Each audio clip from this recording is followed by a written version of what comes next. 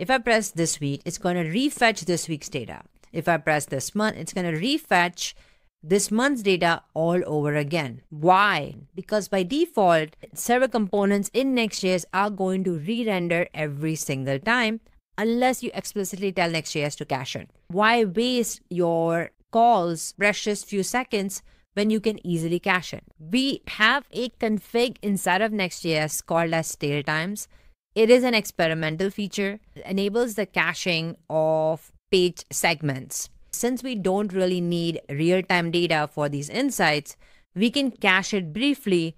So you can control for how long will the dynamic segments be cached, static segments be cached, and so on. So for example, under experimental, we can set stale times. Dynamic is going to be 30, and this means it's going to cache for 30 seconds. And now this week has been pressed. If I go back to this month, obviously it's going to refetch it because it's the first time it has fetched the data.